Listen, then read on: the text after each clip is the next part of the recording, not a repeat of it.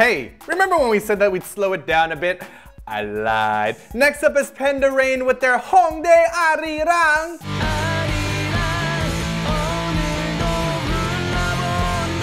So PandaRain are a relatively new band. They are a duo. One guy who wails away on the guitar and punk rock riffs, and the lead rapper? He does both. And I'm wondering who plays the drums and the bass in this band, or if they also do that, or if they have friends playing for them. The song itself falls more into the punk rock category, despite the rap vocals. The song didn't really blow me away. It's not a masterpiece, but they have created a delightfully simple video which I think really embraces indie life. It's shot probably by the other member of the band because they only appear together at the same time if the camera is resting on a ledge or table. It's so indie. It's really got that indie spirit, like what's that shitty band's name? Oh right, the Eatyourkimchi crew that did their Eatyourkimchi Like a Man. That was, has that same kind of low budget vibe to it.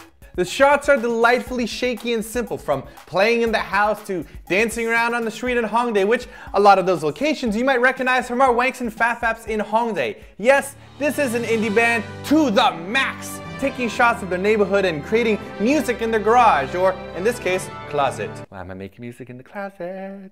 Seriously, he plays a guitar in the closet at one point.